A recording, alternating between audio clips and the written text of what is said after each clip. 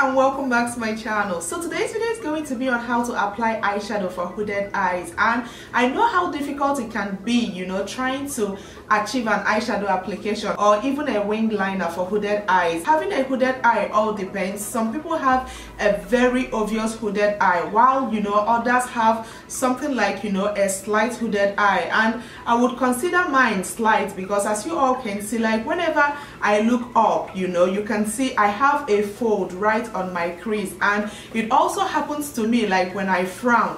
Whenever I frown, you know, I find out that my crease is almost hovering, you know, all over my lid. Like it can really be frustrating, you know, especially trying to know where to place like your transitional colors, your crease colors, and even the lid color, you guys. So I was able to break it down for you guys so you will know exactly where to place each, you know, particular eyeshadow in order to make that hooded eyes not to be obvious. Yeah guys, I hope you all find this video helpful, and don't forget to hit that like button below and also hit the subscribe button if you haven't already. And if you want to see how I apply my eyeshadow for my hooded eyes, then definitely keep on watching.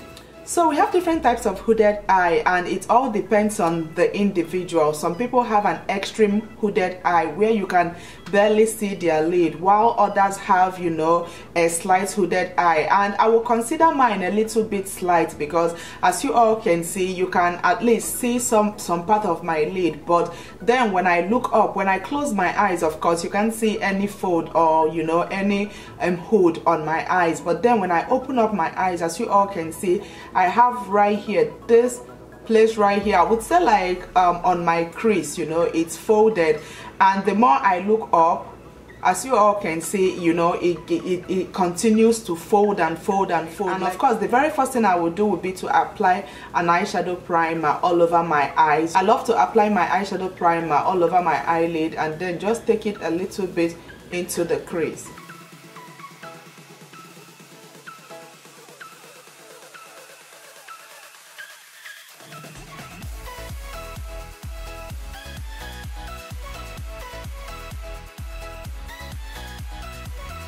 So once I have my eyeshadow primer on, the next thing will be to go in with the shadows, and I'll be using this palette, the Sephora and Pantone Universe palette. And when it comes to the brow bone, I hardly ever highlight my brow bone. I always love to use a lighter shade of concealer, you know, to clean up my brow bone. But for the purpose of today's video, even when I apply eyeshadow on my brow bone, I always love to use a matte eyeshadow. I will be picking this eyeshadow right here. You know, it's somewhat like a brownish eyeshadow. It's matte, and I will just go very close to my eyebrow. I will go very close to my eyebrow and apply it. As you all can see, it's matte, so it all depends on you. If you want to use shimmer, you know, shadows, you can. If you want to use matte eyeshadow, you can use that also. And when I apply my brow bone highlight, I love to just apply it and just take it a little bit down, so it won't just be packed right there on the brow bone.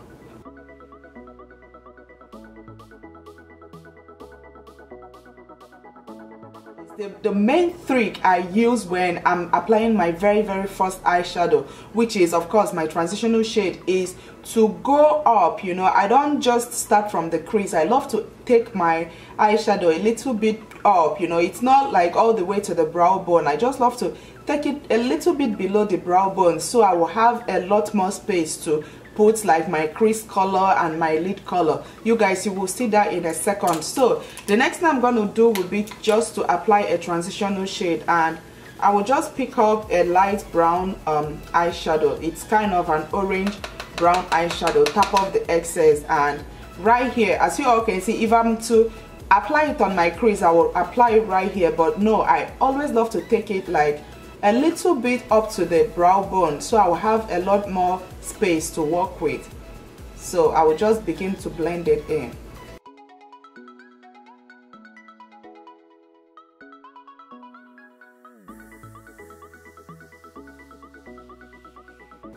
This will just create a lot more space, because if you start right from your crease, you will realize that, you know, at the end of the day, you won't have much space to apply whatever shadows you want to apply. But when you have a hooded eye and you just start a little bit close to your brow bone, it will give you a lot more space to work with. Once I have something that looks like this, the next thing will be to go in with my crease color, and I'll be using kind of a maroon brown eyeshadow. And when it comes to applying eyeshadow on my crease, as you all can see, like when I look up, that fold right here is of course my crease, but I love to take it a little bit above the fold and then blend it into that fold.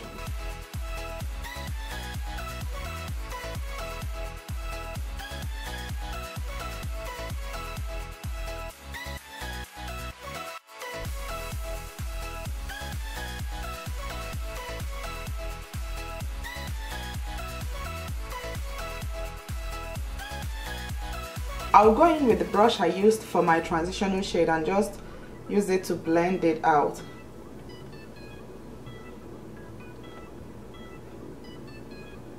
So this is the most tactical part of having a hooded eye, applying your lid color. As you all can see, I have this fold right here, and before I started using this technique, I always apply my lid color right on this area right here, but then I notice whenever I open up my eyes, I have the lid color transferring up to the crease, and sometimes, you know, that can be an odd, ugly look. So what I normally do is to take my lid color a little bit above that fold. Instead of me to apply my lid color right on my mobile lid area, I always prefer to take it up. And with this technique, when you apply your lid color a little bit above, you know, your crease or above the fold, it gives you more of, you know, an illusion as though you have a bigger eye. You know, it opens up your lid more. But when you apply the lid color just on the mobile lid area, it just, you know, shrinks the eye. It gives the eye that appearance of a smaller lid. So I just start from my mobile lid area and then take the color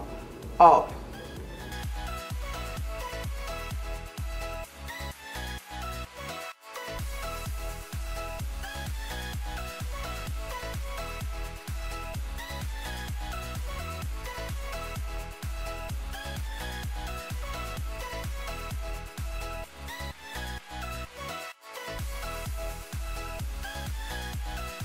Alright, so once I apply my lid color, the next thing will be for the outer V. Sometimes I don't like to smoke out my outer V, but for the purpose of this video, when it comes to smoking out my outer V, I always love to concentrate it right on the V. You know, as you all can see, I have this outer V right here. This is what we call the outer V area. I always love to concentrate it right on the V section of the eye. I don't like to take it in, because the more you take this, the color you use to smoke out the eye, the more smaller you will make your eyes, you know, appear. This is exactly how I love to do it. I love to begin right, you know, on the outer V, place the eyeshadow there, and then blend it in. And while you're blending it in, you will find out, you know, that you take it a little bit, just a little bit. You don't need to take it all the way to your lid, because it will just, you know, make your eyes appear much more smaller.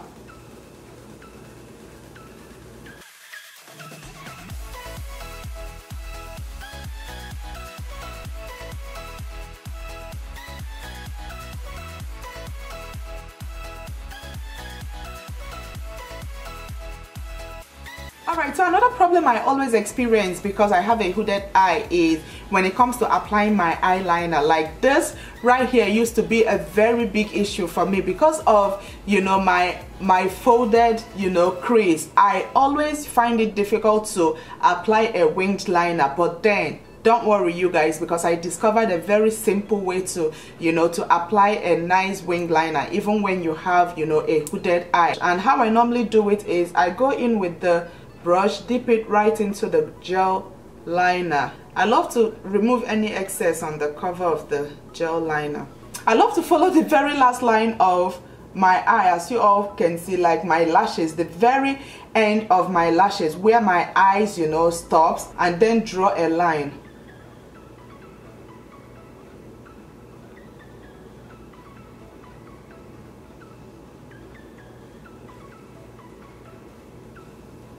Depending on how long you like your wing liner to be, you know, you just draw a straight line and then turn the brush around just like this, and then take it in. And as you all can see, I avoided that area, that fold area. So even when I open up my eyes, you can still see my wing liner. So what I normally love to do is to go in now and connect the two lines.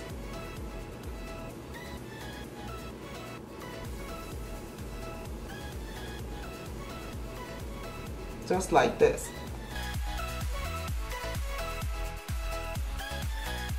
Then after that, I'll just go in and begin filling up the space.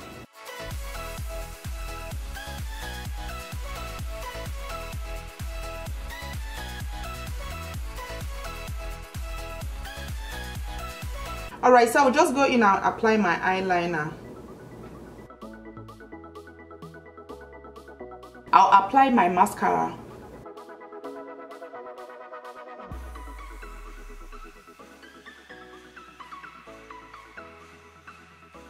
And then apply my lashes.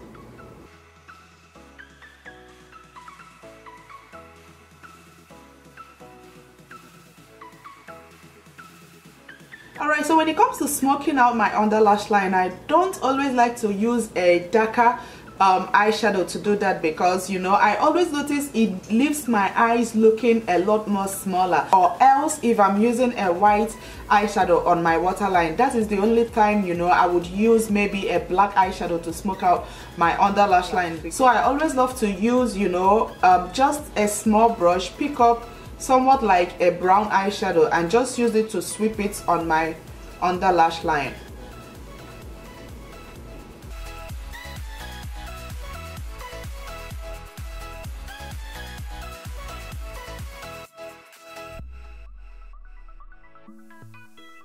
So then I'll apply mascara on my lower lashes.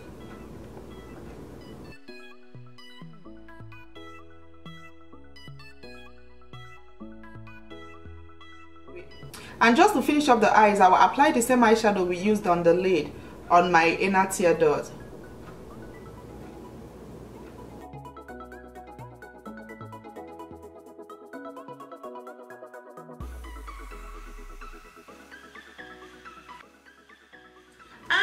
Guys, I believe that is it for this video. I hope I was able to break these tips down for you guys where you can easily understand it, because I know how difficult it can be trying to get that perfect wing liner or even that perfect eyeshadow application. Like, I used to make a lot of mistakes before I discovered these simple techniques I just showed you guys. It's actually very, very easy to apply eyeshadow for a hooded eye. Like, seriously, you guys, as you all can see, you saw the whole steps, you saw the whole techniques. I believe people have different types of hooded eyes, so you just have to figure out what works for you, what is the best technique and the best step that works for you. But for me, you guys, this is exactly how I apply my eyeshadow to make my hooded eyes a lot more like minimized. Yeah guys, I hope you all enjoyed this video, and don't forget to hit that like button below and also hit the subscribe button. And please guys, also share this video, because I know a lot of people have this hooded eye issues. So please, you guys, help me share this video. Until my next one, I will see you all very, very soon.